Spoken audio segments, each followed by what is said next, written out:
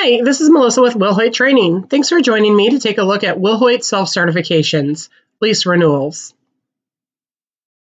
My best tip for this part is to tell you it's a two-step process.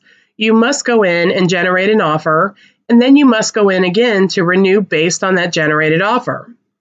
To generate an offer, first we'll need to find the resident.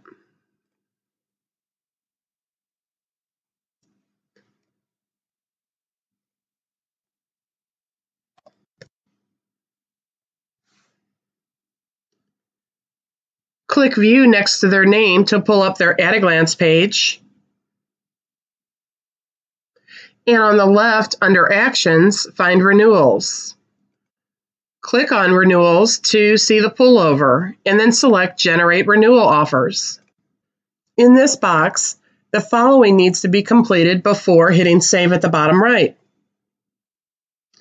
The lease start should be the first of the recertification month. The days valid can be anywhere between 0 and 120 days. Offer valid should be the current date. And then we have the lease term offers. So to create a new offer, you select on the hyperlink that says No Offer. Select the lease term of 12 months. And then if you have any specials, you could select that. In this case, we do not, and I will select Save. The renewal price should be the tenant's rent amount.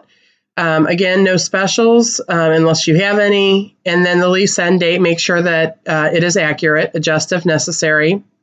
You can leave the additional billing at the bottom as is and select Save. Now you've created now you've generated the renewal offer. So what we need to do now is go back in and complete the renewal.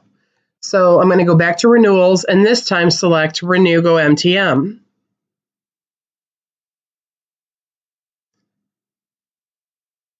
When I do that, I'll have to select an offer, and I want to select the one that I just created. Then we'll look at the lease sign date. This is going to be the effective date. Choose the leasing consultant, and then select the late fee method. At the bottom, click Next. Review your scheduled billing and select Next. Now, when we get to the renewal offer summary, you do not need to print this page. You can go ahead and select Finish. Well, that's it for generating and renewing lease renewals. In the next tutorial, we'll look at doc management, the applicant packet for self-cert and the lease packet. Thanks for listening.